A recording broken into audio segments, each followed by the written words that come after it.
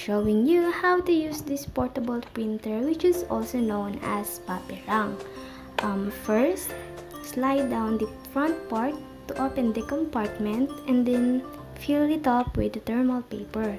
So here we commonly use 57mm by 30mm paper rolls. And to turn it on, just long press until the light is on. So here we go.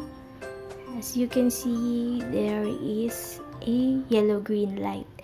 And in terms of connecting your mobile phone to this device, just double-click the button to get the unit's QR code.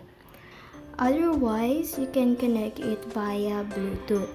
And make sure to download your Paperang application, open it, and click Image Slicer, and then select your design. Remember to have one design to be printed one at a time. And this Paperang doesn't use ink and is similar to receipts, and you can use this to print your temporary notes, scrapbook designs, and whatsoever.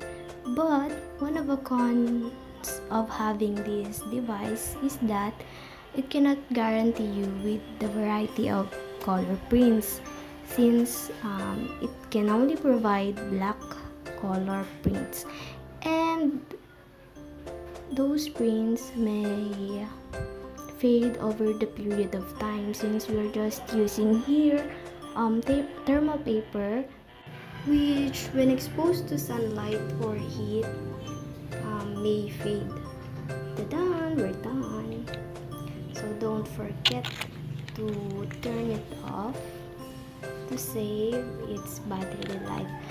One thing, you can charge it using your Android cord charger.